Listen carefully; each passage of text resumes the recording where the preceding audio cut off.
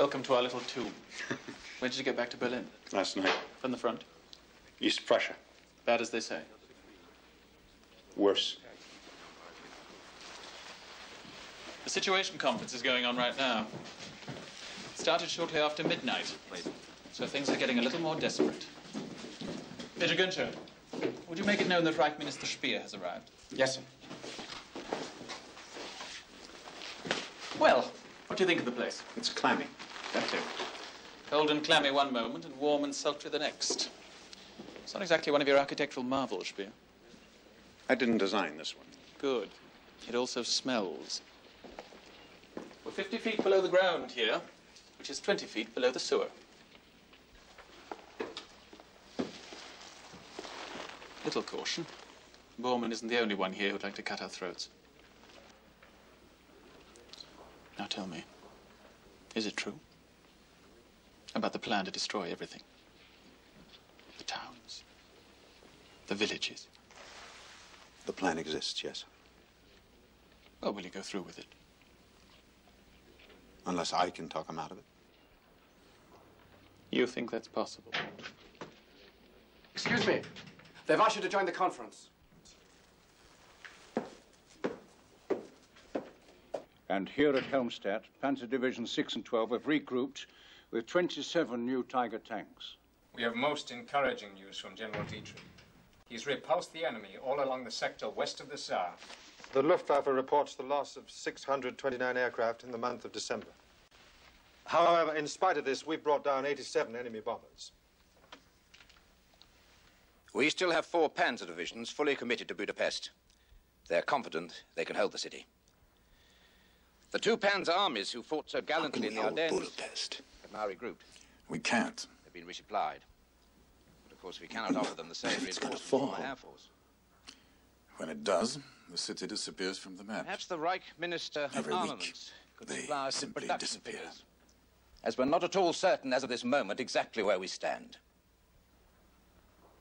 I would call upon him, if you would, my Führer. Speer. The Führer would like to hear the December production figures. The overall production of armaments is down 23%. We are, however, maintaining full production of fighter planes and Panther tanks. Our greatest difficulty right now is getting gasoline to supply them. 2 of our largest hydrogenerating plants have been destroyed in air raids, as you well know. The production of synthetic gasoline is at a standstill. And we've all... Thank you, Speer. We've heard enough. Dr. Morell is with the Führer. It'll be a few moments.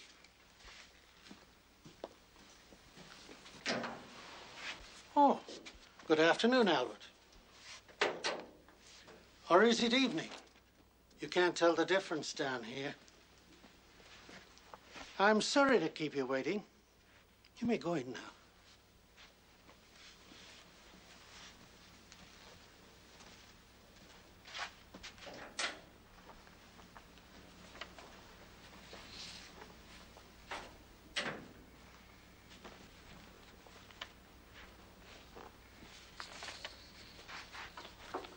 Sit down, Speer. Coffee? No, thank you.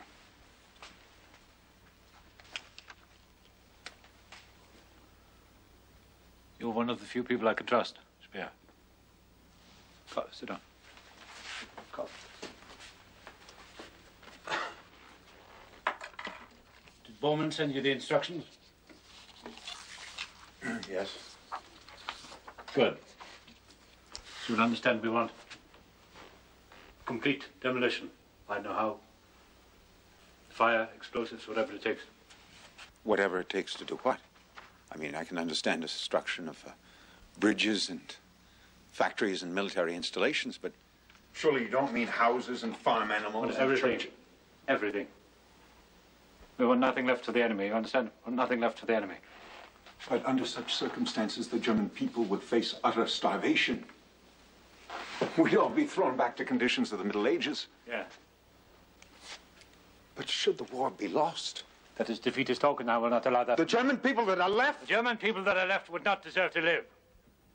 The good ones will have died already fighting for their fatherland.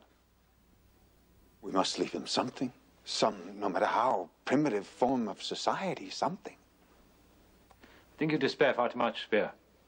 We've had our setbacks from the beginning, and every setback has always been a whiplash, driving us onward with more determination than before. This time we will show the enemy that we will not surrender. We'll never surrender. We'll continue the attack again and again. 10 times over, we'll continue the attack. Policy has been set, carried out.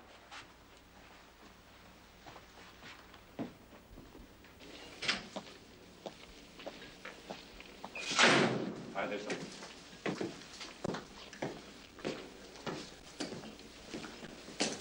Well, did you see him? You were quite right, Colonel. At one moment it's warm and sultry, and then suddenly it's cold and clammy. Ah. Too bad. Under the circumstances, I think I'll have a word with the engineer. See if we can't change the atmosphere down here.